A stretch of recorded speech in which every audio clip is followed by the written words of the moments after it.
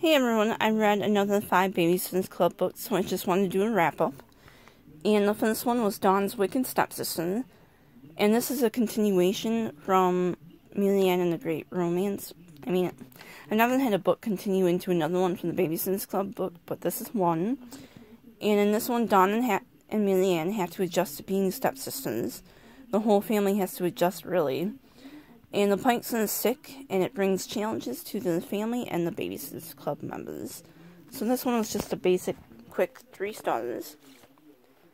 And then there's Christine, the Secret of Susan.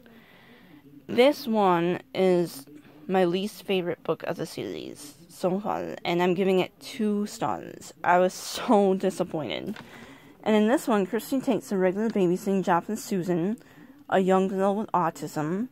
The plus side is that Christine tries learning more about autism and becomes more aware of handicapped people. And she does a lot of research trying to learn more about Susan.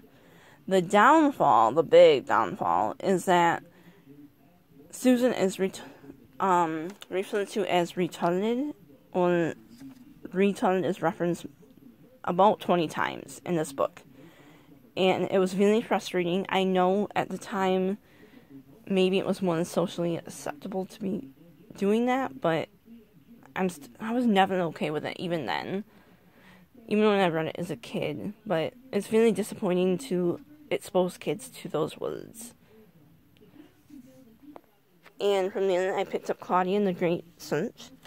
And in this one, I'm giving it 3 stars. Claudia doesn't see any baby pictures or her birth announcements, and she just feels like she's not part of the family. Janine is so smart, her parents are smart, and Claudia's autistic and no one is. So she starts thinking she's adopted, and she starts doing research. And then Claudia also starts helping Emily Michelle, which is Christy's adopted sister. And she helps her since she's language delayed. And it started out with just babysitting. She was teaching her with colors, and then Christy's mom really wanted her to help as like a regular thing. And she does that, and Emily Michelle gets a little bit better and is closer to being accepted at preschool. And then there was Amelia Ann and Too Many Boys. And in this one, Amelia Ann and Stacy go back as mothers helpers with the Pikes to Sea City for 2 weeks. And it doesn't... I always enjoy the Sea City books, but it's definitely not in order, even though it was in the right publication order, but it's not someone at the time. But I still enjoy them. I gave it 3 stars, I believe.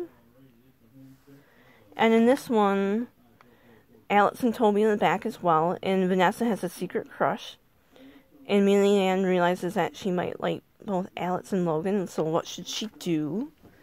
And again, Stacy disappears and is unfair to Amelia Ann, which is so frustrating because Stacy was always one of my favorite characters, and I hate it when she does stuff like that.